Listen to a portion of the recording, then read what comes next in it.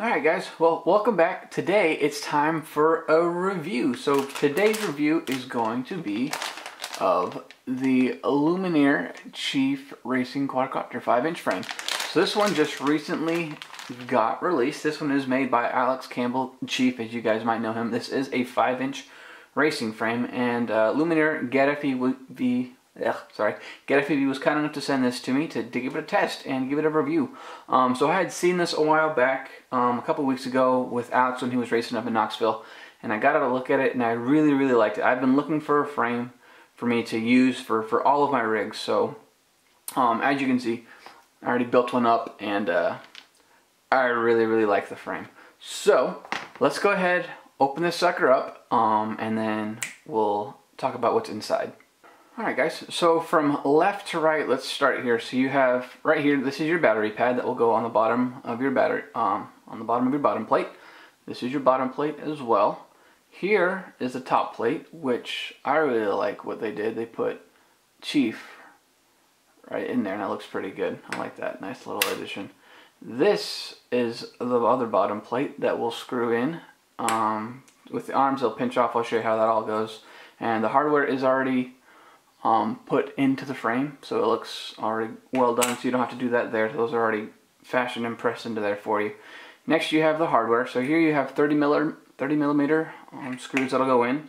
That's for your hardware, putting all your flight controller, your ESCs, all that stuff will slide onto there, which is awesome. Then you have about 25 of these 6 millimeter button head screws, which worked. And then these are these are 9 millimeter actually when you measure them. These are the ones that are going to cinch down your arms as well. So, and then last but not least, I forgot this cup. So you have your hardware here, which has your standoffs. So if we measure these guys out, grab one of them. This is going to measure out at about 25 millimeter standoff. So right even. Oh, look at that. But yeah, that's that. They also come with camera mounts as well, and you can see in there, and then some rubber grommets as well for your flight control to help with the soft mounting there. So that's pretty sweet. So those are all the components. So also, oh, I forgot, last but not least, this amazing Kevlar strap from Lumenier. This is pretty rigid on my other quad. I already have it, been using it, and it works great with that metal clasp, which I absolutely love and really appreciate. So that's a pretty heavy duty strap there, and I really like it, so I'm gonna have to get me some more of those for sure, for spares for my other quads. So the main thing I want to look at here are the arms. As you can see, what I really love about this frame is that it has only 2 holes. As you can see, these other ones right here. So there's only 2 screws in order that you have to remove. Actually, you only need to remove one, and you just loosen this one here to really replace an arm, which is really amazing, and I really like that. The other thing here is you'll notice as well that there are only 3 motor mounting screws. So you have just 1, 2, and then 3, and then the middle here for your for the middle of the motor. So not that big of a deal, pretty awesome. What this thing really goes for is lightweight, and I'll show you guys the weight once we get it on the scale, have it built up. So that's something I really appreciate. Let's go ahead and build this guy. It's pretty simple, pretty self-explanatory, but let's go ahead and get to that in 3, 2, 1.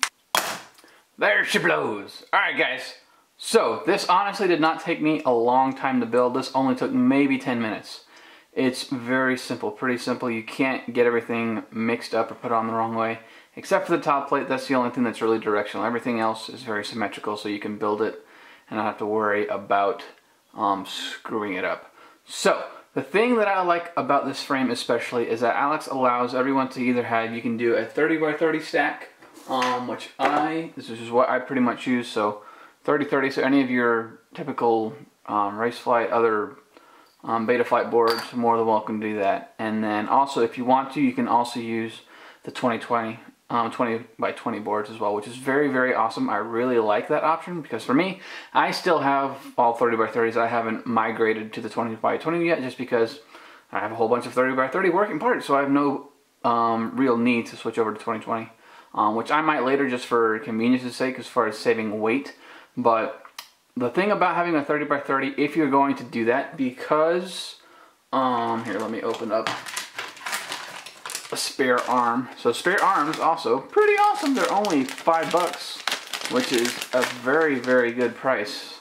Considering the prices of other spare arms, like for Astro X and stuff, they get a little bit pricier.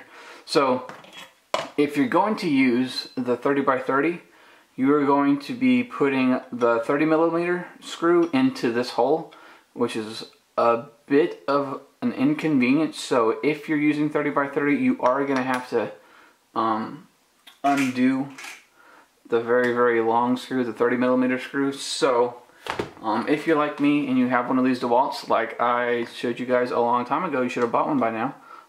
It'll be a lot easier for you guys to switch out a thing, because these aren't able to slide out because of that. This mounting screw right here won't allow you to slide it in and out, but having this DeWalt or any other electric is going to make changing that a lot easier for your 30x30s. If you're using the 20x20 stack, your 30mm screw is going to be where the slit goes, so that'll make things a lot easier. You'll just have to loosen this one and then pull it out for the 20x20. But for the 30x30, again, you guys are going to be having a little bit longer of an arm change, but again, it's not the worst thing in the world. Like I showed you, it's pretty simple to change out. But that's all you need of those two things. And then all of them, they meet in the middle, and then I think this is something wrong with the packaging. They are missing a 5th 9mm screw. That's the only thing really. So what I did, I got me a flat 10mm button head. Not a button head, the flat ones. That just slide in for the 5th, and that pulls or pinches all the arms together. So that's the only thing there. I put it on the bottom of this built one so you see, nice and shiny. But it's there, and it's barely poking up past the rubber, so it's not the worst thing in the world. So if you're like me, you have a lot of spares of those 10mm, then that's not going to be that big of a deal. And then that's basically it. It has camera mounts, those there, but I don't use them. Ryan Harrell from Mini Quad Tech Bench, the guy who designed this whole thing. He's designed the Xylo Freak frame. He designed the Freestyle as well, that new Freestyle frame that Xylo just came out, which I hope to test as well pretty soon, because that's a pretty sweet looking frame for a very cheap price for a Freestyle frame. He designed all these. He also designed the camera mount, and then I designed a VTX camera mount, and then he also designed the fin that goes on top. So if you need any of those, I'll have those to the links. I'll put those a link in the description to our Thingiverse pages. You can find those and print those. Those are pretty cheap.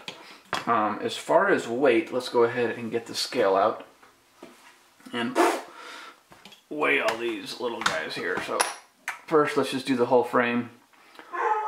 Ooh, there's my puppy. All up weight, just the hardware and everything, is going to be 64 grams.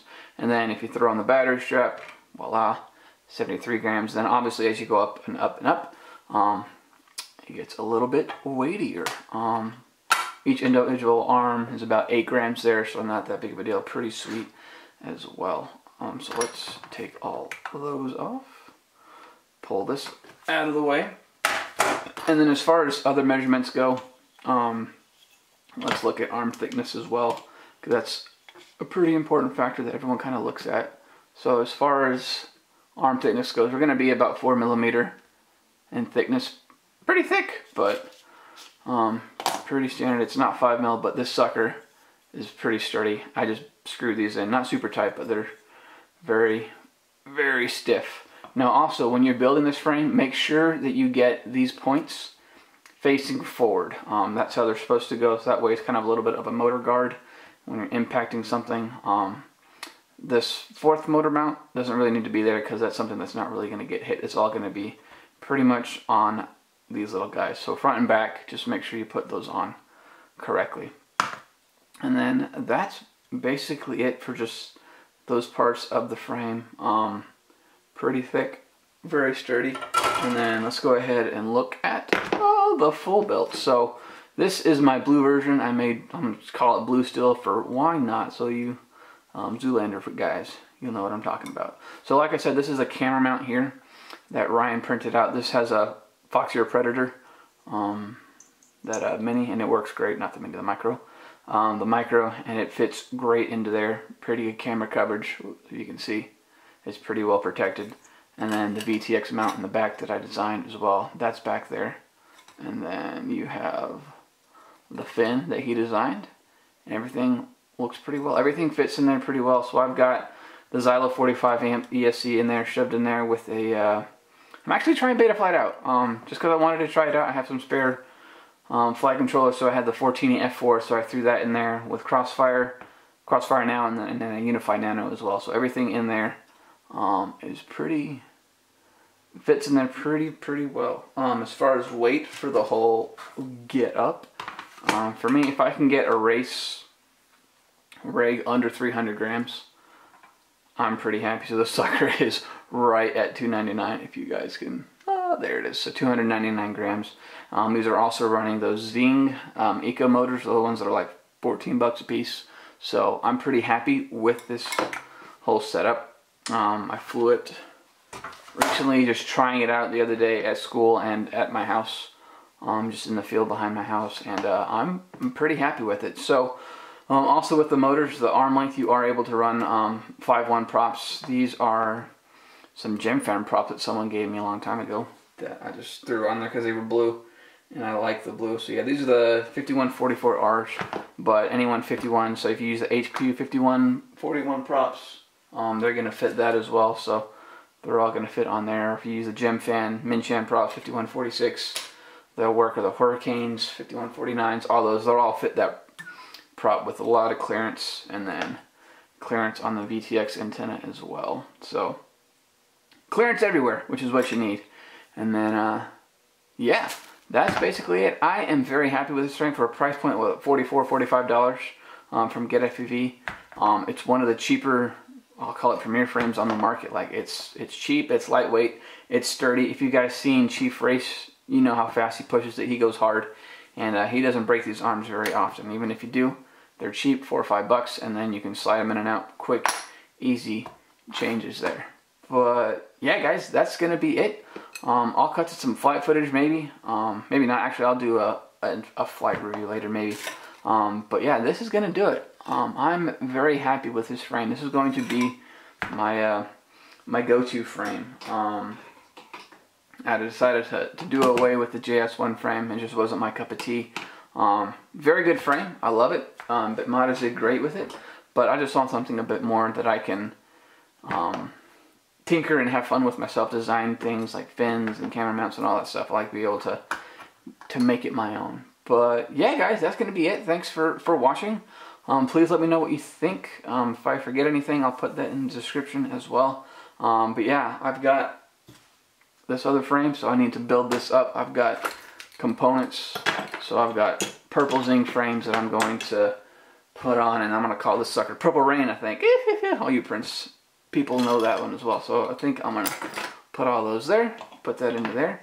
But that's going to do it. I'd like to thank Lumenier, Get FPV, for sending these to me, putting their trust in me to be able to test these products and give them an honest review.